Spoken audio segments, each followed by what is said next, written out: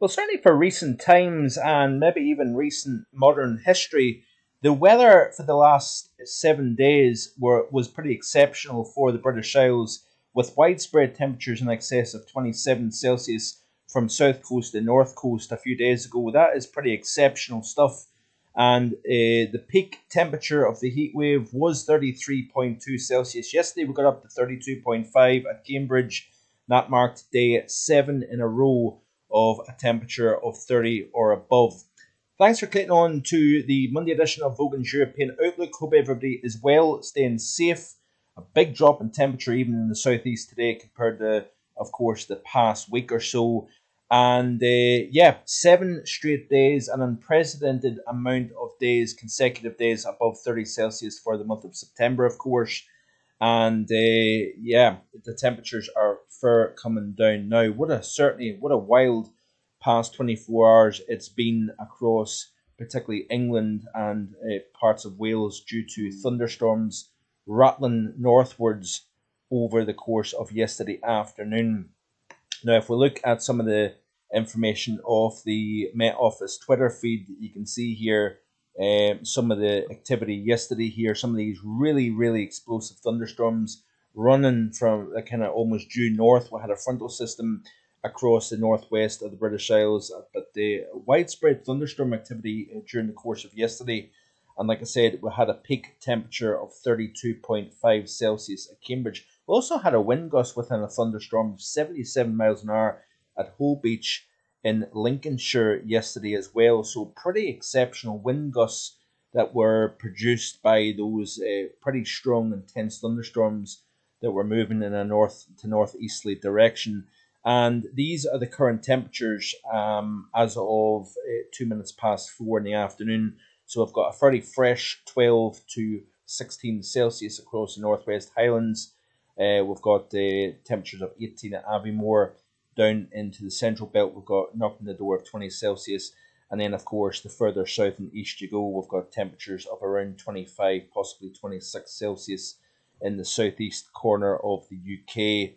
And if we look at the European view, of course, it has been very, very hot indeed across the continent. And we still have the heat maintaining itself across France here. So we've got temperatures into the 30s across the Paris area, into the upper 20s, to the low 30s across the Benelux region here, and then into Germany. We've got some pretty hot conditions as well here. And you can see here off the UK Met chart here, the drop off in temperature. Now, we could have two interesting things this upcoming work week, or we're into the work week now, of course. Is we could be talking about a local air frost, believe it or not, in the North Highlands during early Wednesday morning. That's all thanks to high pressure that builds overhead. Now, if I can get to the right chart, I can show you exactly what I'm talking about here. And we also, later on Wednesday, we could be talking about gale force winds in the northwest as well.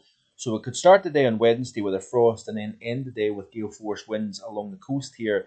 So we've got this kind of slightly slack northwesterly airflow at the moment. There's that cold front that is introducing the fresher air from the north, bringing a spell of fairly heavy and persistent rain across England and Wales later on this afternoon and into this evening here. And then heights are kind of starting to rise across the northern half of the UK, but a pretty wet start to Tuesday morning, it looks like, for parts of England and Wales along this frontal system, and some of that boundary could liven up a little bit during the overnight tonight, bringing some heavier pulses of rain along that front. But notice here that as we push through the course of tomorrow, we've got this height rise here over the northern half of the UK. So clear skies, light winds, and relatively cooler. Let's have a look at the 850 temperatures here and see what it's showing here. And we've got actually fairly colder, in fact, across the North Highlands here in particular. So under clear skies, light winds, and relatively dry air, the air temperature could drop to actually down to freezing by the time we reach Tuesday morning here. So this is off the Met Office model here, and you can see here the temperatures drop into single figures tomorrow night, and then really drop off as we press into early Wednesday morning here. So this is late Tuesday into Wednesday morning. Looking at the temperatures starting to drop into low single figures here, and it looks as if we've got maybe a 3 Celsius in a few spots. But I would be pretty confident that we're going to see even down close to freezing in a few spots. For example, the Car Bridge, Aviemore area, and then up towards the North Highlands, for example. It looks as if we have the best shot at a proper air frost for the first time this season so far. Of course, it's early autumn, and this would be quite the shock to the system across northern Britain, considering even up here we had very, very mild temperatures during the overnight period, and then, of course, daytime temperatures in excess of 25 for 2 or 3 days during the course of last week here. And even down across southern portions of the UK, we're going to have much fresher conditions. Yeah, we could still have 15, 16 Celsius down across London, Essex, Kent, into East Anglia. Still a fairly warm night here on Wednesday, but further north, under the clear skies and fresher air, we could see a local frost setting in.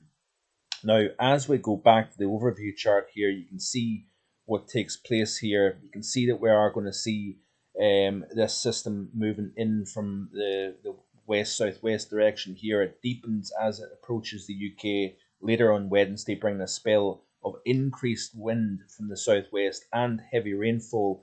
And it could be a notably autumnal end to Wednesday, beginning of Thursday, across particularly the northern and western areas. And then we've got a kind of trailing cold front that moves south here across, and always, as per usual, with heights stronger further south and east. The frontal system tends to weaken as it moves towards the southeast of the UK into the second half of Thursday here. But notice that depth of low. We've got 986 millibars as a central pressure, not that far to the north and west of the UK here. So we'll factor in the wind situation with this system, and we could see some fairly strong wind gusts in excess of gale or even severe gale and exposure here. So we'll play through this loop here of the ECMWF model here. This is the peak wind gust model, and you can see here that we could see wind gusts in excess of 100 kilometers per hour. So 70 mile per hour winds quite possible, especially in exposed coasts of the Outer Hebrides, northwest Highland region, and anywhere in exposure we could have 40, 50 mile an hour gusts even inland with this depth of low pressure, and it looks as if it kind of strengthens during the course of Thursday. So a very windy day late Wednesday and through much of Thursday, I think, because that center of low pressure never really dissipates. It never really moves through. It's kind of trapped and stuck to the north of the mainland here. So we could see some fairly gusty winds throughout the course of Thursday, according to the ECMWF run, and then eventually it does move out of the way here. Looking at rainfall over the next several days, and you can see here the general emphasis being on a kind of Atlantic-driven pattern here. Some fairly heavy rainfall associated with that system, into the northwest, but in particular staying fairly dry across the southeast of the UK. Notice here Kent kind of livens up a little bit. We could see some thunderstorm activity here, but notice here that we've got plenty of rainfall moving in. Again, the core of the rain across Ireland, Northern Ireland, and the northern half of the UK. Less rain away from that eastern side of England. If you notice here, up through France, the Paris area, we've got some fairly heavy precip over the next few days here, and then over the Alpine region here, northern Italy, Austria, Switzerland, the southeast of France as well. Even Iberia, we could see some fairly heavy rainfall over the next week or so here. So you can see the general emphasis being on the UK, and we've got a much more active pattern, generally speaking, and that can essentially be attributed to the situation that we've got in the tropics at the moment here. But one thing I want to point out to you is these warm waters with a negative NAO pattern, we need to watch out for potential wind events as we push towards the second half of September here. The tropics are alive and kicking at the moment, and what we are seeing is we've got Hurricane Lee, that it looks as if it's going to take a northward trajectory up to the east of Cape Cod and the New England area, possibly having some kind of side effects of Lee passing to the east, moving up towards the Canadian Maritime region here. So Nova Scotia, possibly Newfoundland, will have a direct impact. But we've also got a situation here where we've got the cool wake of Franklin moving northwards. That's upwelled some of these waters here, so it will Lee will move across the upwelled waters in the wake of Franklin, and that is going to essentially help weaken Lee. Now, as the system tracks north, it weakens. What's going to happen is the wind field tends to expand as these systems start to weaken, start to encounter more shear. As it moves north, it also starts to lose its tropical characteristics as well, becomes extra tropical. But what we need to pay attention to is that the wind field expands as the system starts to transition from hurricane, from warm core into a cold core with attached frontal systems as well. But what is important about all this, folks, is that we've got an increased jet stream. These tropical systems, whether it be Margot further east over the North Atlantic, moving north, we've already touched on that in the last couple of days, moving north, it may increase the chance of seeing some sort of a wind event in the next week to 10 days across the UK and Ireland, but it depends on the movement. It reshapes the strength and affects the strength of the jet stream as these systems move north. Now, as you can see here, we've got Margot to the east, we've got Lee to the west here. Both systems are kind of essentially tracking northwards, and then as these systems then engage with the jet stream, it starts to reshape and also strengthen the strength of the jet.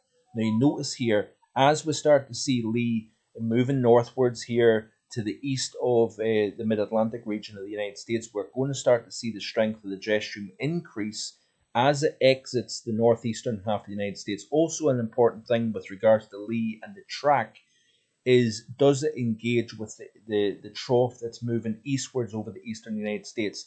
If it moves quicker than that trough, it means that it's not going to affect really the eastern half of the United States, and then it's going to affect more Nova Scotia and New England, Newfoundland. But if the trough was to move quicker and catch Lee as it's moving north, it's essentially it's got a greater chance of pulling it slightly further west and having more of an impact in New England here. So that's quite important to consider. But you also notice here that Margot and Lee essentially in a similar latitude as they're moving north. You notice the jet stream becomes buckled.